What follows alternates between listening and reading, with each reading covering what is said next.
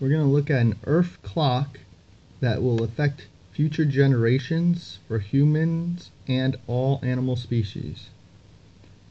We should be more concerned about this as it pertains to human and animal rights that will affect all future generations. This is an Earth clock, podwaddle.com, POODWADDLE.com.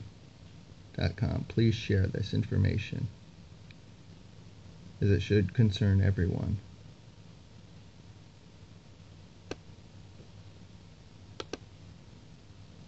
Here's some human overpopulation statistics.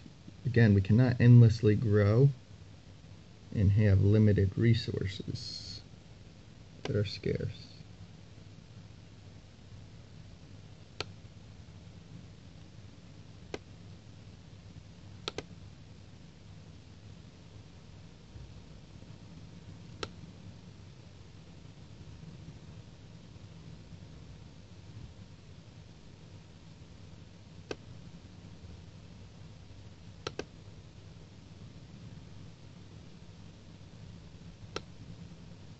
Way more births than deaths,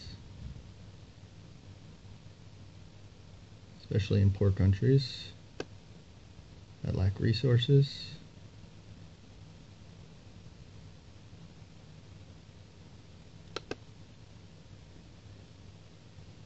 Again, vegetarian diet reduces world hunger.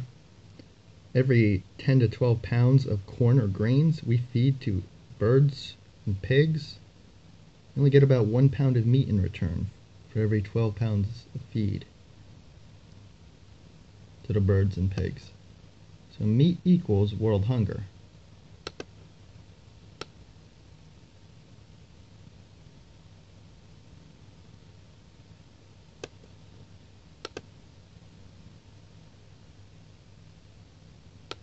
Some environmental statistics. Vegan diet also does help the environment drastically. One of the leading causes of greenhouse gases, more than cars, trains, and airplanes combined. Leads to a lot of deforestation for all the resources and much more. The reason I'm focusing on that is because it's one of the most empowering things you can do, and you have control over by what you consume and by not reproducing. Maybe adopting a child instead of having unnatural IVF.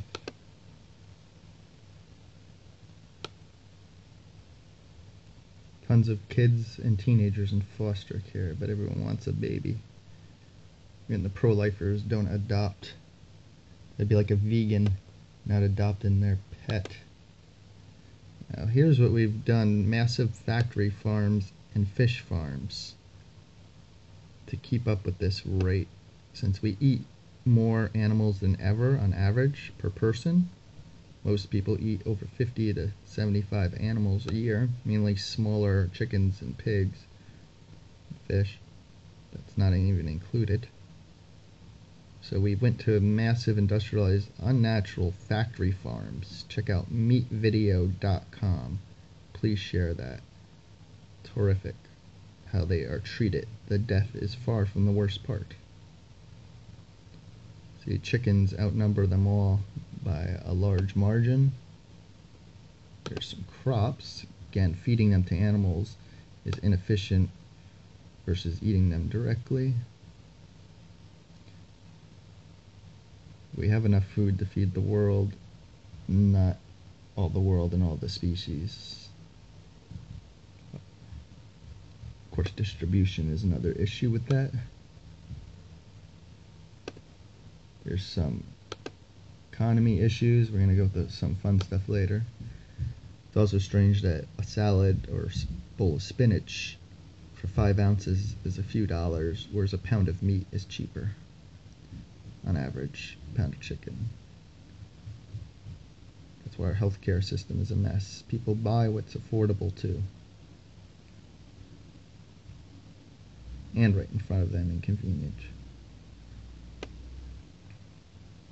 Some crime, and we'll have some nicer stats at the end.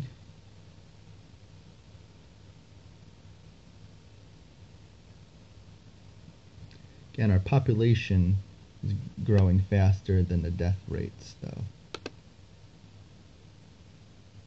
at a large rate.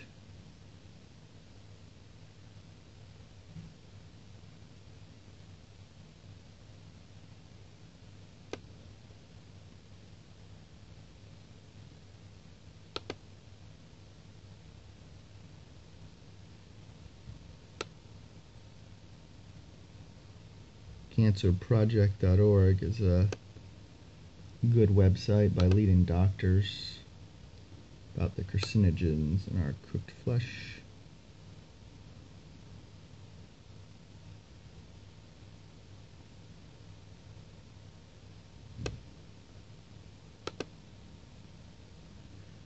So you've seen most of the statistics on here. You can go to the page and scroll through more yourself.